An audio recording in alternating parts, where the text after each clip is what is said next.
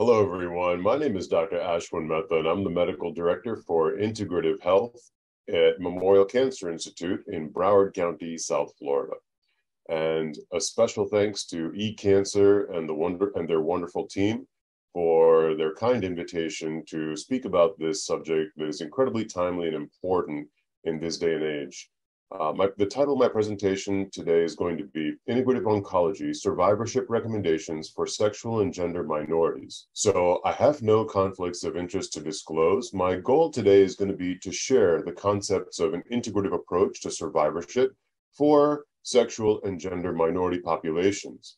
I'm going to be describing the role of integrative medicine during cancer survivorship, and I'm going to be briefly describing the evidence for lifestyle and behavioral methods of improving quality of life beyond a cancer diagnosis. And these will include nutrition, physical activity, sleep quality, acupuncture, mindfulness for patients who are living beyond cancer. So integrative medicine is very much a consumer-driven movement that has historically been known as complementary and alternative medicine. I'm going to share with you why this nomenclature is actually obsolete and outdated. We know now that many Americans, nearly 40%, use healthcare approaches developed outside mainstream Western or conventional medicine for specific conditions or overall well-being. This population data is likely even more prevalent in other countries which have rich healing traditions that date back centuries. According to the Samueli Institute and the American Hospital Association, approximately 42% of hospitals surveyed actually apply modalities that fall under the auspices of integrative medicine, which is a significant increase from just 5 years earlier. However, integrative medicine has replaced the term complementary and alternative medicine. And the reason for this is because alternative medicine refers to using a non-mainstream approach in place of conventional medicine, whereas complementary medicine uses these non-mainstream approaches together with conventional medicine. Unfortunately, some patients gravitate to the use of widely promoted, disproved or unproven alternative modalities to achieve their health goals, and therefore it is incredibly important, no less than mainstream cancer therapies in common use, complementary therapies must be evidence-based or, lacking a firm evidence, must at least have a rational basis. Some of the most challenging and saddening cases that we see at the Memorial Cancer Institute are those individuals who come in with an early stage of disease and they forego treatment, generally because of a typical mistrust of the medical establishment. And this mistrust is certainly higher in medically underserved populations.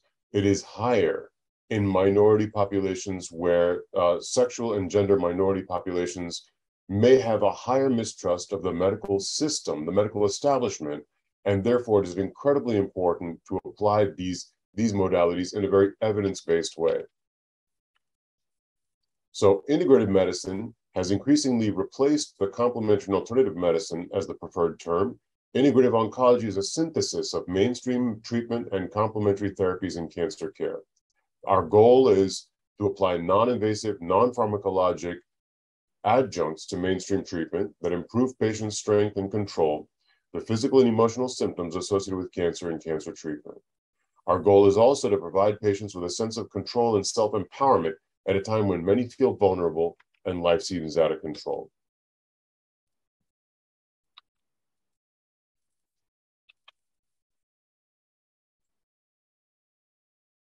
So, very interestingly, complementary and alternative medicine usage has been studied in minority and medically underserved populations. This was a study done by Lorenzo Cohen and colleagues at MD Anderson Cancer Institute. And what this study found, in 165 respondents, many reported a higher awareness and use of these therapies of complementary and alternative medicine. The use was highest for prayer, relaxation techniques, nutritional changes, including dietary changes and special diet, meditation, and massage. In general, patients' interest in using CAM was high for nearly all therapies. However, lack of adequate knowledge and cost of use were reported as deterrents to use. This is a very important study that looks at the prevalence of and factors associated with patients' non-disclosure of medically relevant information to clinicians. Why would a patient not disclose medically relevant information to their care team? This was a sample of 4,510 US adults that used the MTurk and Survey Sampling International database. They looked at self-reported non-disclosure within 7 areas of medically relevant information. And between 61.4 and 81.1% of patients reported not disclosing medically relevant information. The major reasons for non-disclosure were disagreeing with the physician's recommendation, misunderstanding the physician's instruction. The other common reasons for non-disclosure including not wanting to be judged by their physicians or their care teams, not wanting to hear how unhealthy their behaviors are, embarrassment, and not wanting the clinician to feel they are difficult patients. So one can understand that actually in minority and underserved populations, in sexual and gender minority populations, there may be an even higher rate of non-disclosure due to this inherent mistrust that may exist for the medical establishment.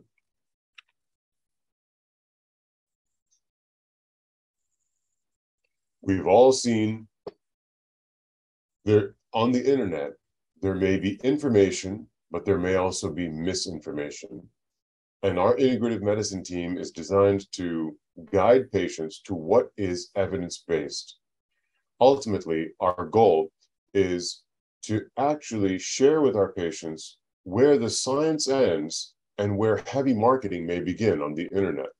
And so distinguishing between misinformation and good solid information is a really significant component of our integrative practice. The nice thing about having an integrative medicine program at a comprehensive cancer center is that we create this safe space. It's a safe harbor where patients can ask about other things that they've been trying in order to improve their overall quality of life and health in the context of living beyond cancer. That means either undergoing primary treatment or in the survivorship period. So our goal is really to apply conventional as well as non-conventional modalities together in an evidence-based way to preventatively address symptoms. It's very much a partnership between patients and clinicians.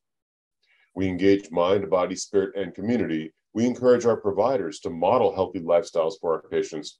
We focus attention on lifestyle choices for prevention and maintenance of health, and we maintain that healing is always possible, even when perhaps cure may not be.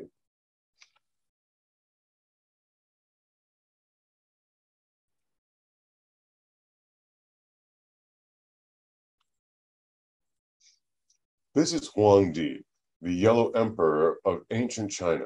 He wrote the canon of Chinese medicine in 2600 BC, and he's credited with creating the first healthcare system. And in his healthcare system, you would pay your provider every month, you would pay your provider a stipend. And that stipend would actually discontinue as soon as you became ill. So you would pay your doctor a monthly fee. As soon as you became sick, you would stop paying them that fee. So the goal was a focus on prevention, on preventative strategies in order to improve health. And that's very much what we do in our integrative program at the Memorial Cancer Institute, is we proactively engage patients with lifestyle behavioral interventions that can improve overall quality of life and their response to treatment.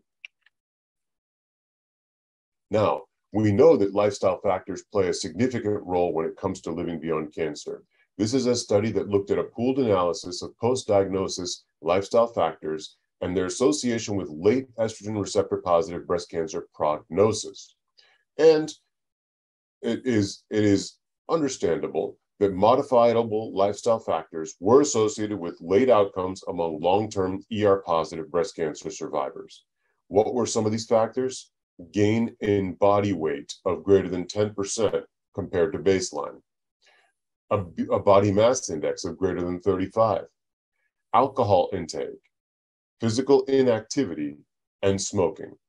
So I'll spend just a few moments talking about how we address these questions and concerns. One of the most common questions we receive from our patients is the question of alcohol intake. Most recent data suggests that when it comes to living beyond cancer, there is no amount of alcohol that is safe. So less is better, and zero alcohol consumption is best. This is based on large population data that has evolved our thinking over the years. We used to say that because there was a very slight cardiovascular benefit, that moderate consumption of alcohol was acceptable. But our thinking has changed based on new data that has emerged over the past few years that actually show us that there is no amount of alcohol that is safe. Smoking cessation. Typically, there are three aspects of any smoking cessation plan. There's a biologic plan, there's a psychological plan, and there's a social plan, because smoking is a biologic, psychological, and social addiction. And so we apply all three fronts in a smoking cessation program. The biologic plan includes medications. This can include bupropion, also known as the trade name Zyban, Chantix. These are all medications that can be used in order to address the biologic component of smoking cessation. Nicotine replacement therapy is also part of this aspect of smoking cessation plan. The next aspect is the psychological aspect.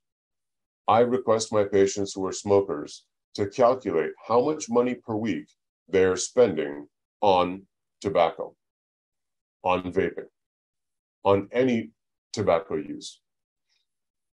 And I encourage them to, instead of spending that on tobacco, to actually put it into a glass container and watch that money grow over time. This is positive reinforcement for staying quit. So in addition to the biologic smoking cessation component, there is now a psychologic positive reinforcement component. Within 6 months of smoking cessation, most patients have enough money saved up to take a nice vacation with their families. Also, setting a date is very important. A quit date. Usually this quit date is an anniversary, a birthday, some date that's actually very important to the patient, and actually setting that as a target date. So the biologic therapies, the medications, and nicotine replacement begin prior to the quit date. And then on the quit date, all things that are reminding our patients of cigarettes are discarded and thrown away. This is the ashtrays, the cigarettes, the lighters, the matches, the cartons, all of these cigarettes, anything that has an association with those cigarettes is thrown away. So there's a biologic plan, there's a psychological plan, and then there's a social plan. And this social plan is equally important for medically underserved minority populations and sexual and gender minority populations. Encourage your patients to actually identify a quit partner, a quit coach. And actually, in Florida, we have a wonderful tobacco-free Florida program that actually will pair our patients with a quit coach, so that anytime they have that craving, they're calling their quit coach on the phone and they're going for a brisk walk or doing something constructive for their health instead of going for that cigarette. So do remember that for any successful smoking cessation program, there needs to be a biologic plan, a psychological plan, and a social plan. So we use coaching as well as multidisciplinary teams that focus on lifestyle changes to improve quality of life for our patients.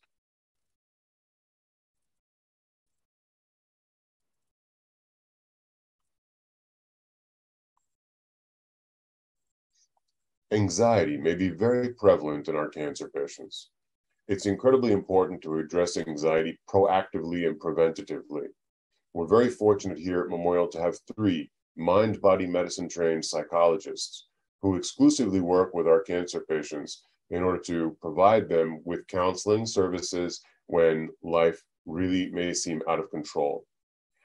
The nice thing about our care design at Memorial is that we proactively engage patients with the supportive infrastructure that we have, including our psychologists, nutritionists, and our integrative medicine team, in order to proactively address symptoms such as anxiety in our cancer patients.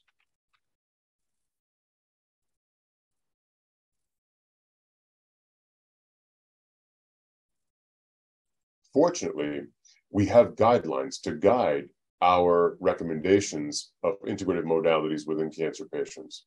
I'll refer you to the Journal of Clinical Oncology. This is the ASCO special article looking at integrative therapies during and after breast cancer treatment. These are the ASCO endorsement of SIO clinical practice guidelines. The JNCI monograph published in September of 2018 outlined clinical practice guidelines on the use of integrative therapies as supportive care in patients treated for breast cancer. These included meditation, yoga, relaxation with imagery, all which were recommended for routine use for common conditions, including anxiety and mood disorders. This received grade A evidence. Additionally, stress management techniques like yoga, massage, music therapy, and meditation were recommended for stress reduction, anxiety, depression, fatigue, and to improve quality of life. This received grade B evidence. The majority of interventions and modality combinations did not have sufficient evidence to form specific recommendations. And notably, one intervention, acetyl L-carnitine for the prevention of taxane-induced neuropathy, was identified as likely harmful given grade H, as it was found to increase neuropathy. And this is precisely why it's really important to create this safe space where patients can openly disclose what kinds of things they are doing on their own to improve their quality of life. What teas are they drinking? What herbs are they taking? What vitamins and supplements may they be using? This is important in order for us to understand whether or not these modalities are safe for them to use. We also really want to place an emphasis on the potential for drug or supplement interactions, herb-drug interactions. It's incredibly important to at least identify what our patients are doing so that we can guide them to a much more evidence-based approach. Every patient who comes through our door for an integrative consultation receives both a sleep screening as well as an exercise and nutrition recommendation. This study looks at the effects of physical activity behavioral changes on inflammation and related health outcomes in breast cancer survivors. This was a pilot randomized trial, which showed that actually there was less fatigue and improved sleep quality, as well as a reduced risk of breast cancer recurrence with chronic exercise training. The mediator in this case is the decrease in chronic systemic inflammation. We use exercise to address many of the symptoms and side effects of cancer treatment, and we use exercise in order to rebuild lost bone density and muscle tone that often occurs in the context of primary treatment. The other reason that exercise is incredibly important is because oftentimes we describe how cancer cells enjoy a tumor microenvironment that is acidic in nature, high in readily available sugar, cool in temperature, and low in oxygen. So all of these are addressed by a regular exercise routine. During exercise, our recommendation to begin with is typically 30 minutes of moderate intensity aerobic exercise 5 days per week.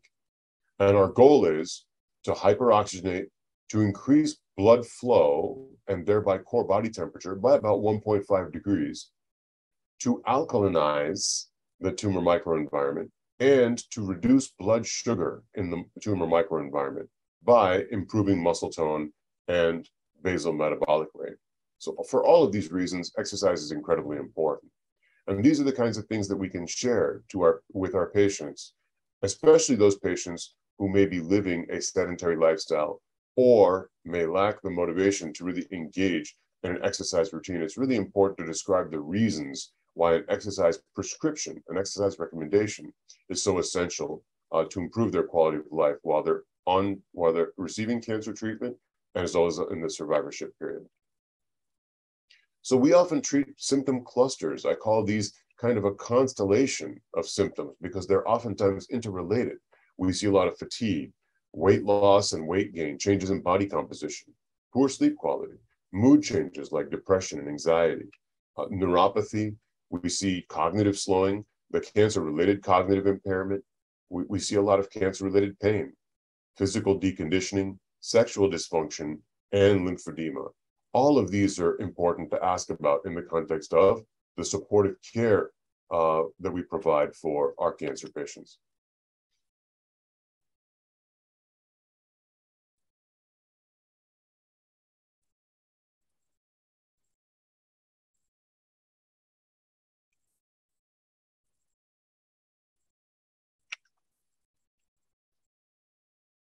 Many of our interventions when it comes to integrative health is really to target the stress response. The way that we oftentimes describe this is that during the diagnostic plan that so many of our cancer patients go through, there is incredible stress and incredible uncertainty that they experience. And the way that I describe it oftentimes is that our bodies kind of operate between two ends of the spectrum. On one end of the spectrum is fight and flight. This is the stress response. On the other end of the spectrum is rest and digest. This is the healing response. During the early stages of a diagnostic process, oftentimes our cancer patients, the needle gets stuck on the fight and flight end of the spectrum, the sympathetic end of the spectrum. So what often is compromised? Sleep quality as well as digestion. So we oftentimes target stress response early on in our interventions. How do we do this? Well, we have a team of nutritionists. Everyone gets an exercise prescription. We have a medical fitness program. These are not personal trainers. These are master's level exercise physiologists who work with our cancer patients to improve bone density and muscle tone and keep them on an exercise routine. The way I describe exercise to my cancer patients is that if chemotherapy is the nail, exercise is the hammer. It's actually part of your treatment. We use mindfulness techniques to really build up that coping and resilience mechanisms that are so important as our patients go through their cancer journeys. I'm a sleep medicine expert by training, so everyone also gets a sleep screening. We have two wonderful acupuncture practitioners. Acupuncture we use for treatment-associated arthralgias, body aches, fatigue, nausea, aromatase inhibitor-associated arthralgias. These are some primary indications for which we use acupuncture.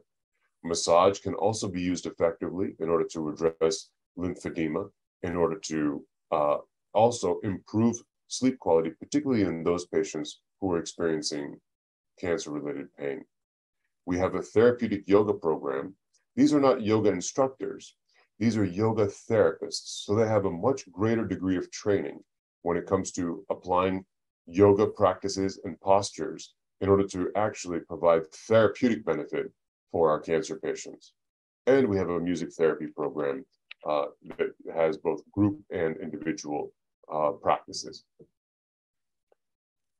Very important that every patient whom we see gets a nutritional recommendation.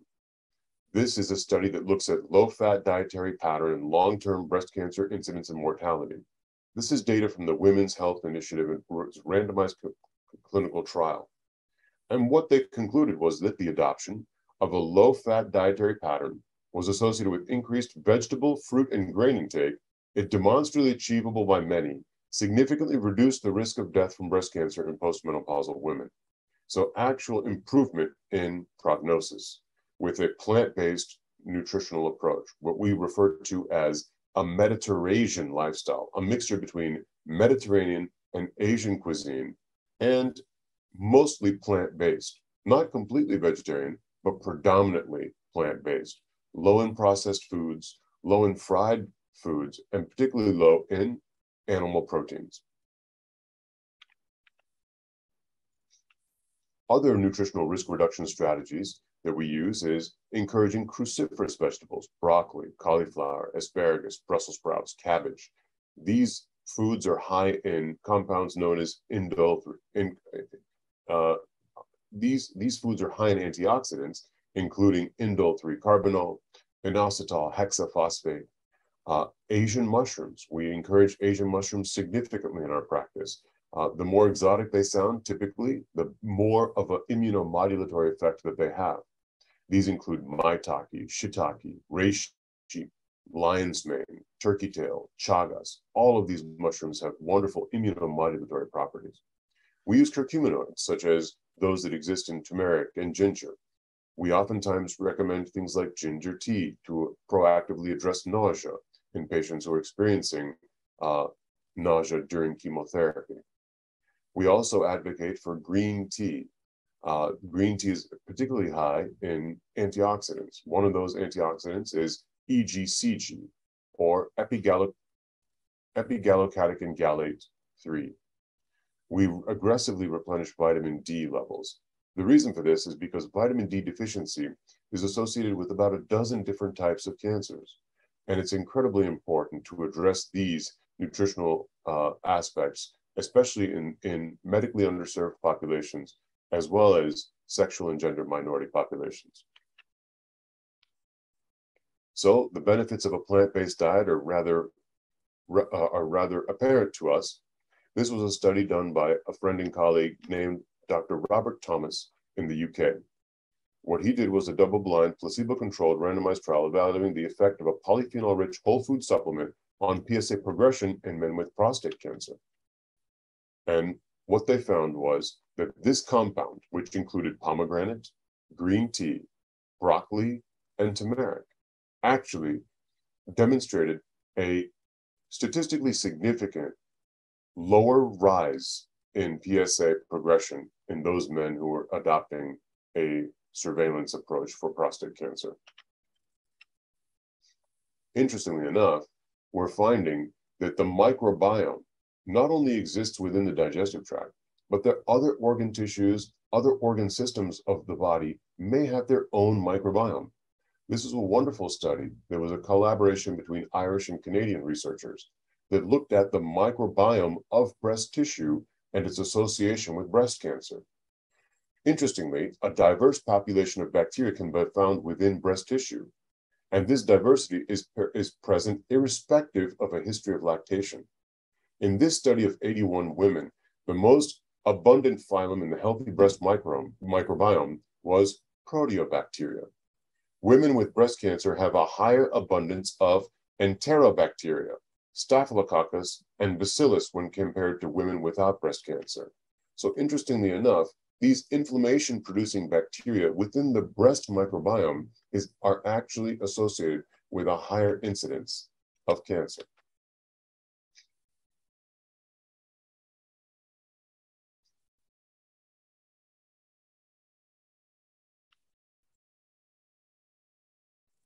Limiting consumption of red meat, also very, very important. It's essential to be very mindful of cultural practices when making our nutritional recommendations. However, we can see that from large population data, this was colon cancer incidence in 100,000 women, and looking at those countries with the highest red meat consumption, New Zealand, USA, Canada, UK, Denmark. These countries also had the highest incidence of colon cancer. So you see there's an association between per capita daily meat consumption and colon cancer incidence in this cohort of 100,000 women. We also use yoga breathing. Yoga breathing is a wonderful way of improving quality of life for patients who are living beyond cancer. This was a great study done at the University of California, San Francisco, looking at how yoga breathing for cancer chemotherapy associated symptoms and quality of life. We practice yoga breathing with many of our patients and prescribe yoga breathing very routinely during our integrative consultations.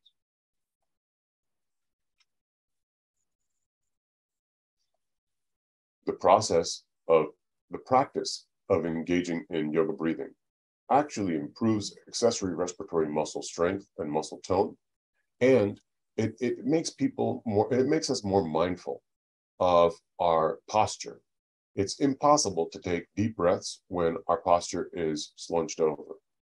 a good posture actually allows us to take deeper, more restorative breaths. So yoga breathing is a wonderful way of improving our posture, improving quality of life, and the mediator, or the way it achieves this, is by strengthening those accessory respiratory muscles and providing areas with rich oxygenated blood flow. Look at the exponential rise in research studies that have looked at mindfulness over the past several years. We know that there's a mind-body connection, and this study done in the University of South Florida shows us that there is a significant impact of a mindfulness practice in people who are living beyond cancer. The study looked at the influence of mindfulness-based stress reduction on telomerase activity in women with breast cancer. This was a randomized controlled trial, relatively small number of patients, 142 breast cancer patients with between stage 0 and 3 breast cancer, and looking at the survivorship period after primary treatment. 6 weekly 2-hour sessions that included education related to mindfulness, the collective practice of meditation, addressing barriers to regular practice, using body scan, yoga, walking meditation.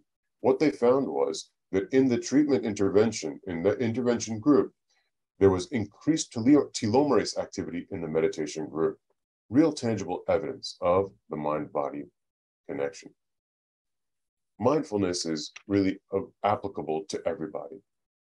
So in conclusion, it's incredibly important to use an integrative approach in patients who are living beyond cancer, especially in the survivorship period.